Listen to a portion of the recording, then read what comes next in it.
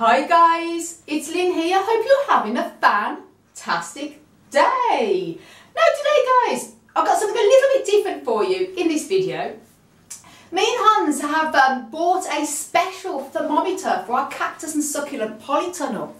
And those of you who watch my videos will know that we have a outdoor and stroke indoor thermometer, which is a special sort of sensor, works like a Wi-Fi system that tells us the temperature in the polytunnel that we can read inside the house. So it means we don't have to worry about going in and out the polytunnel to check the temperature. And because our polytunnel is green coated, we'd have no idea what temperature is in there unless we knew from the inside. But anyway, it broke the other day. We've had it over a year and a half and it's just completely gone. So we ordered another one. And it's by a company called Araya, because how you pronounce it, which is where we got our other one from Amazon. And we thought, well, we looked at a few different ones and this one looks very good.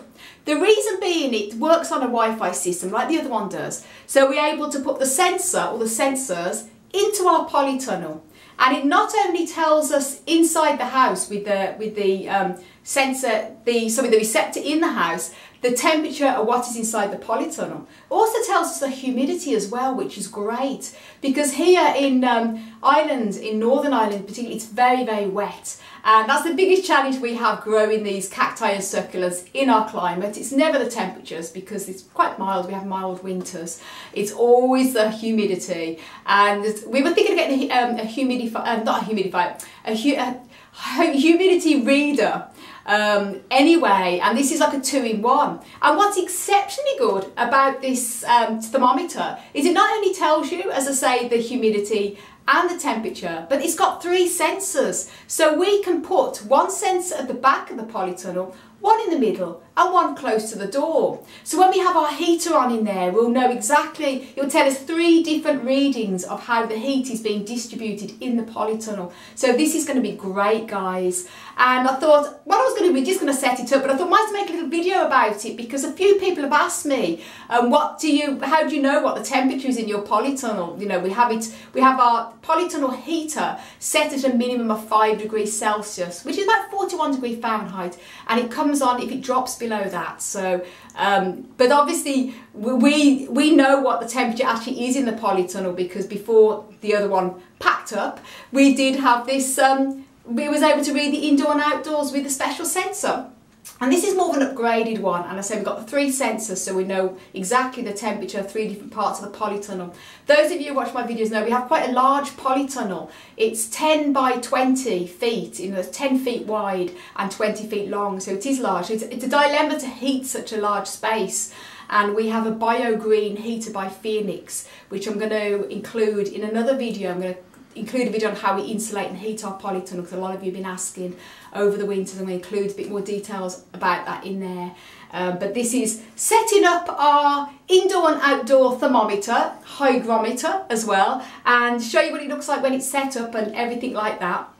And before I go any further, I want to give a very special thank you to my wonderful fiance Hans, who is behind the camera filming me today, so I've got my hands free. And if you're not familiar with Hans's amazing YouTube channel, Family of Cacti and Other Beauties, do check him out, links up above. And Hans is going to be the one who's probably going to be installing this and setting it up, so I'm going to be taking over the camera after because you know what, men are better at doing these things than women are. Sorry, that's not sexist, some women myself, but I know that a lot of women probably agree with me there. Men are sort of better at certain things and understanding instructions. So good little instruction manual with this as well. And I just show you here guys, we have the 3 sensors, 1, 2 and 3, which is great, which is labelled there.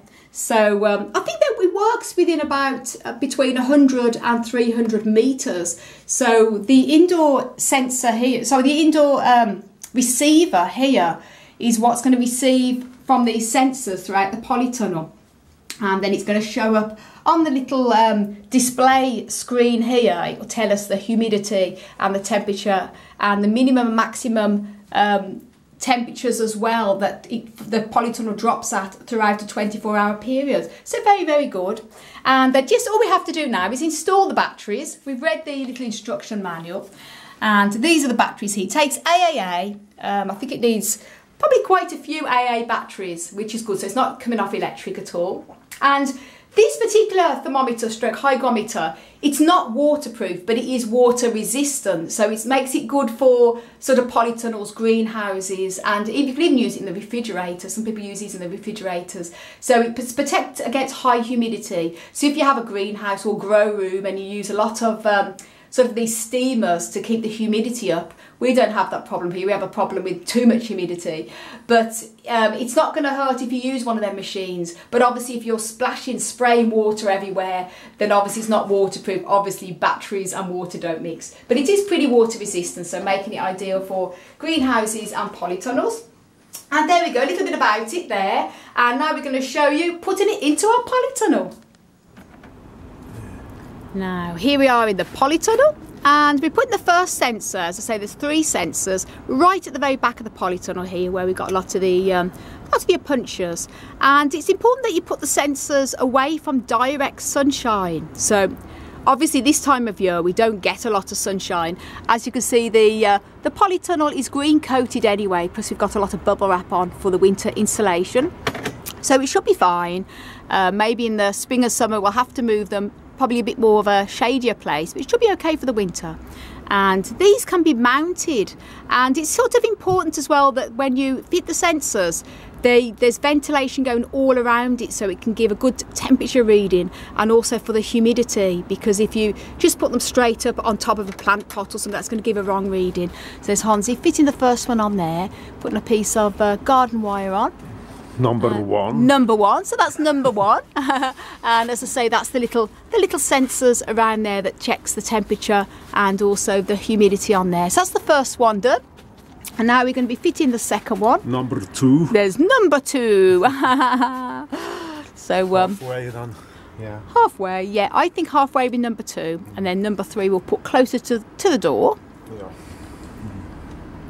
Now we're fitting the second sensor here in the middle of the polytunnel, as you can see there. Number 2. Number 2.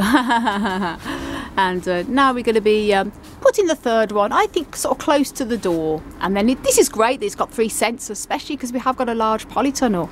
If we had just the one sensor before, we used to put in the middle of the polytunnel.